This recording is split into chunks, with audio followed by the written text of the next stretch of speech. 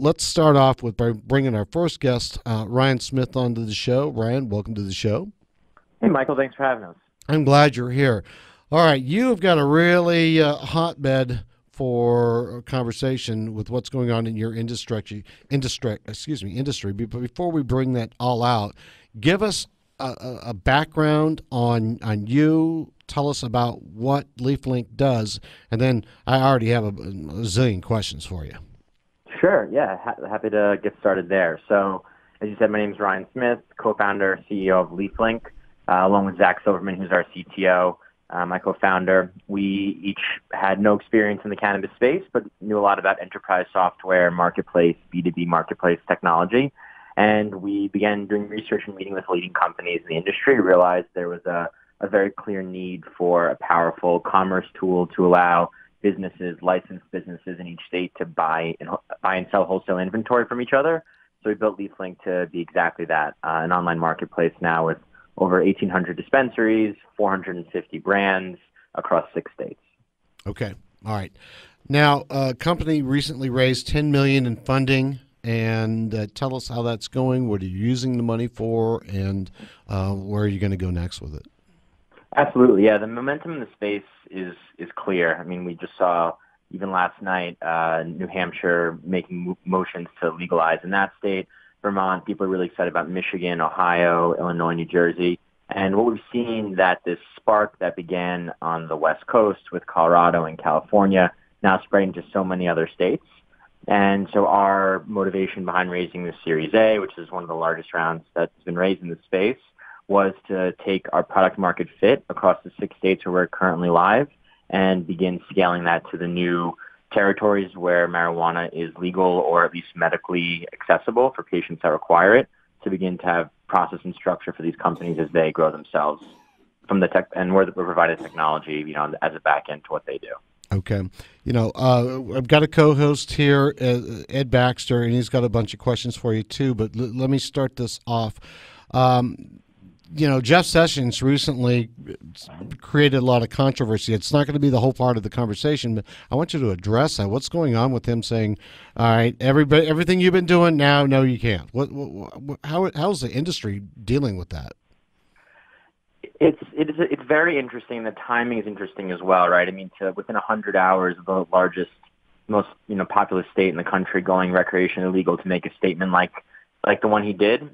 So a few points to note, right? It's obviously not a positive, but the cat really, we do feel like, is out of the bag on the industry already. There are states like Colorado balancing their public school budgets with tax revenue from cannabis firms.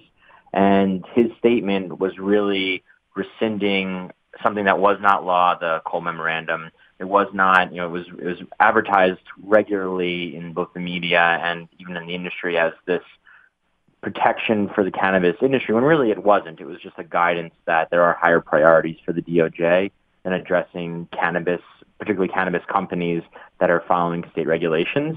And then what Jeff Sessions came out and said was, well, I'm updating that and I'm saying that now it's all up to the discretion of these local Department of Justice DAs. And what we've seen in the last week since that announcement was made, a little less than a week, is that the DOJ team members, DAs in each of the states where it's been legalized have said we're effectively staying the course, right? The will of the people is clear. There's nothing that Americans tend to majority agree on, it seems like nowadays, and this is one of those things, right? 51% of Senate Republicans agree.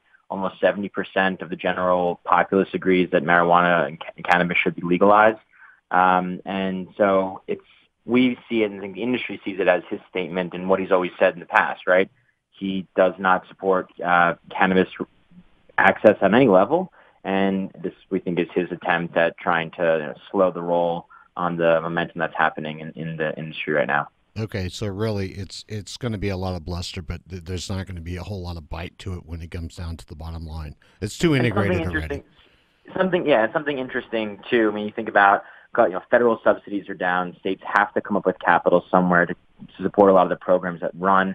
And we think, I mean, for us, we're not a cannabis company or a technology company. We don't buy, grow, or sell any product, but we speak to people every day who do, and for all of them, I mean, their bets are placed, right? They believe in the industry. They know the power of the product. It has market acceptance.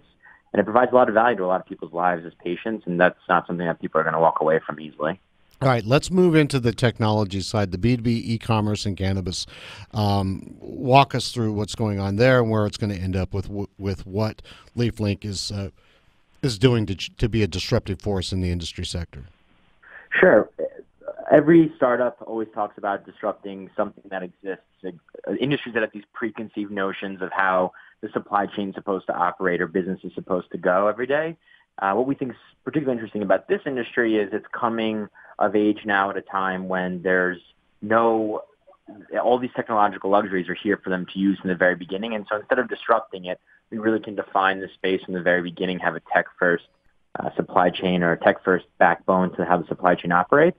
And so for us at LeafLink, what we're doing is learning as much as we can and building a system around both the current needs of our clients today and where we believe, based on other industries, the industry is going.